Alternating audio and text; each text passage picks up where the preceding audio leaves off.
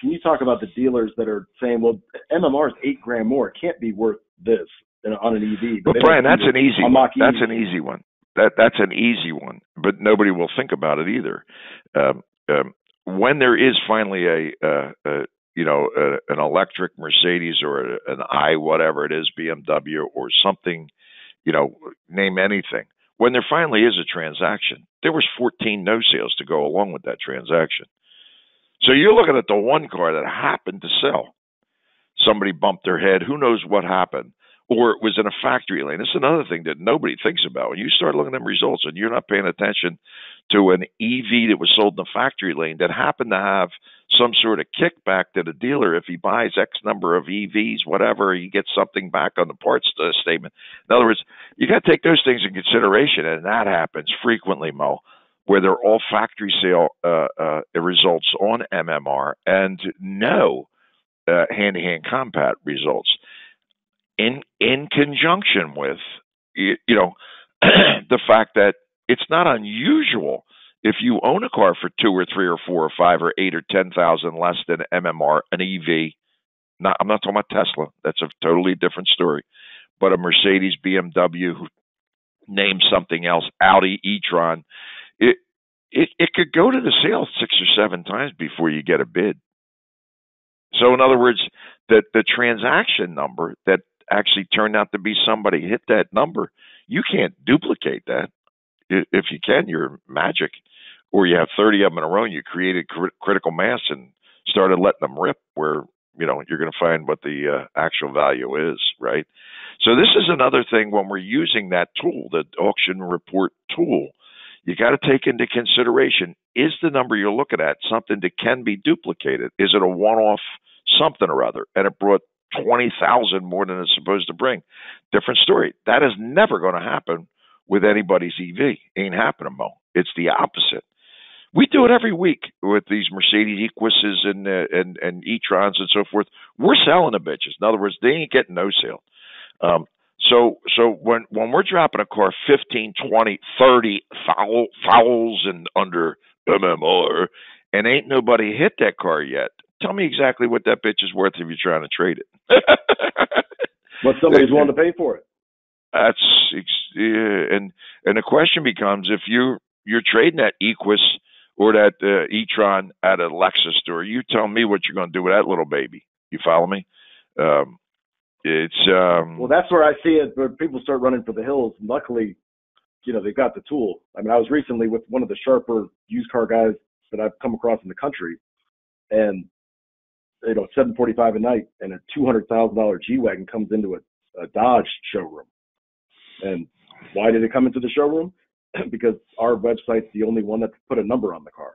Now, they end up making a decent wholesale profit, but at $7:45 at night, you typically don't have your used car director GSM working at the store. So that's when they need some backup, or at least somebody in the foxhole with them to say, yeah, you're good. Yep. That's the whole concept we're not saying we're the best number. We're saying we are 100% a transactional number. No question about that. And in other words, in the vast majority of cases, way more than anything else that I've ever seen or been associated with in valuation, it's a number that you're perfectly comfortable living with and therefore not going to get rid of, because you're in a position where you could wholesale the car and make a profit, but you also have the shot at taking your 30-day run with that bitch. Yeah. Without getting welded into it. Mm-hmm. Right. And typically, so this is my last question. I'll quit hijacking this call, Sean. But we're on this call because of you, Daddy-O. I'm the one hijacking. Well, I think this is fascinating. But so you both have lanes and you got cars coming through there. When you've got CarMax buying your cars, mm-hmm. Can you walk the listeners through the difference between how CarMax, because I think their customer appraisal process, it mirrors their lane process, but versus CarMax. There's no question. It's morphed over time also. It's changed over time. When Folliard took over, the guy's really smart, and he put processes in place. Tom Folliard put processes in place from his experience of being a buyer in the lanes that actually, in my estimation, I don't know if he gets the credit for it internally, but he changed the CarMax world, in my estimation, only from my own personal experience paying attention. When those folks are bidding on cars in lanes and they're complaining, somebody's complaining that they're paying too much. They're not paying too much. They're paying market value for a very narrow category of car. That it could be for wholesale, by the way. They do buy cars and put them into their lanes with the full intent of making a profit. They bought it in another auction. That arbitrage is not like a secret. Secondly, they've actually touched the car.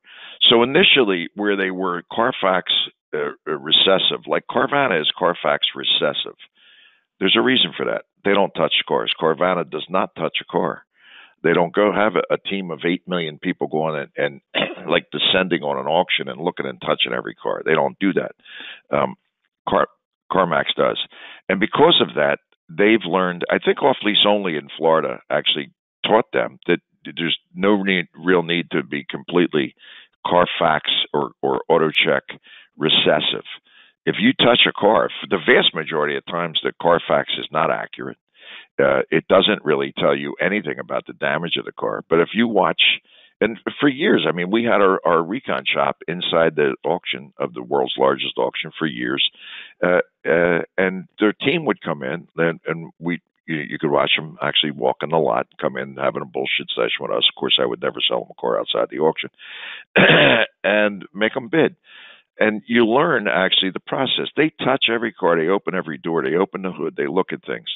If the car happens to have a bad Carfax, it is not necessarily affected, other than to someone who's going to automatically deduct something for the Carfax based on the condition.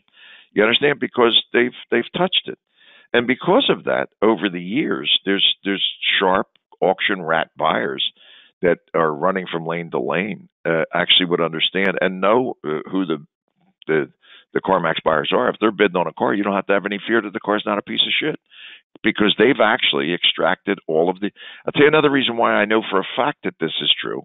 They arbitrate very few cars. Very rare do I from the beginning, I always told them, if you buy a car from me, you ain't allowed to have it if you don't like it. Just give the bitch back. You follow me?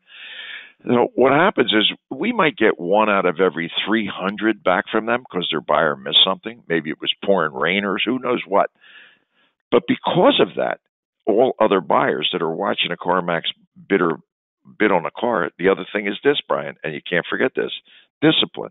They will not bid $1 more than what they've already got on their little sheet. In other words, you can't get them emotionally involved in an auction. I don't care what the car is. And then the last piece of it is they're not buying random cars at the auction. They're buying inside a very narrow, let's call it, category of car. They're not buying every kind of car that comes through the block. If you look at the tens of thousands of cars we've sold them through the years, and you put it on a spreadsheet, you can see it as clear as crystal. Exactly what they'll buy, mileage-wise, condition-wise, Carfax-wise. You see what I'm saying to you? So that's the discipline of professionals that have had the process put in place.